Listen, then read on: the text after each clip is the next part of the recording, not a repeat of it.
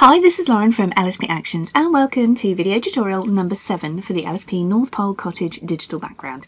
In this video I'm going to show you really quickly how you can position a subject half in and half out of the house.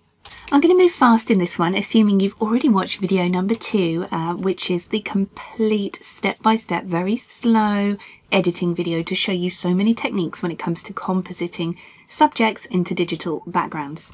Or if you're already good at this and you've already got experience, you won't need to watch that video. You can just crack on because you'll know exactly what you're doing.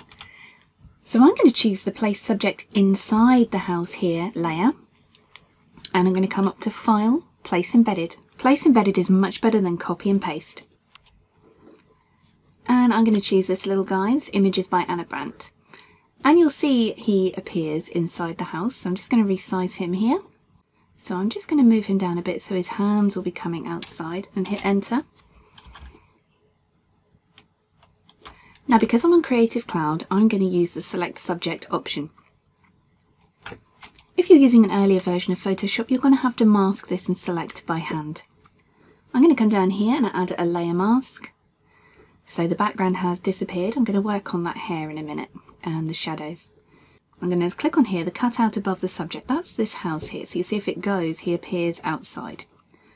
And I'm going to add a layer mask to this layer. And now I'm going to hold down Control or Command and click the layer mask of your subject, the one you've just done the selection of. And with a blank brush, I'm going to lightly paint away the cutout of the subject to reveal these hands underneath. Back on the subject layer, I'm going to use a white brush to paint some of the background in so we get these shadows back.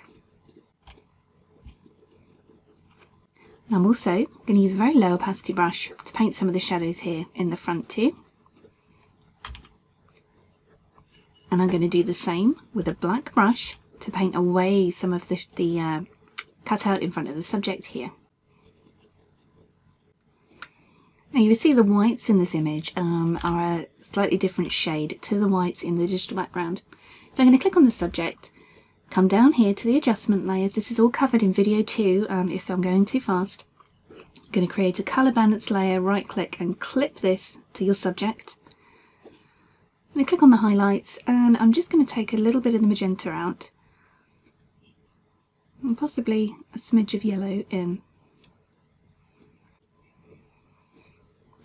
I'm also going to click on the subject layer and clip in a curves layer because I'd like to darken this side of the subject. And just darken that down a little. Perhaps bring the very whites down a touch. I'm going to Control or Command click I to invert that one because I just want to paint it on a specific area. I don't want to darken the whole image. And just darken him down a little bit here.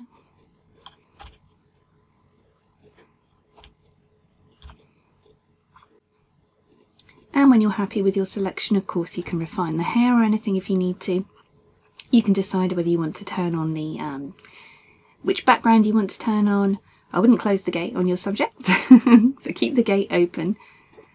Could adorn the windows, add the little snowman, perhaps add the snow to make this a real wintry scene, and then you can go ahead and save. So that's a really quick video of how to add your subject half in and half out of the LSP North Pole Cottage digital background. And this is available at www.lsp-actions.com.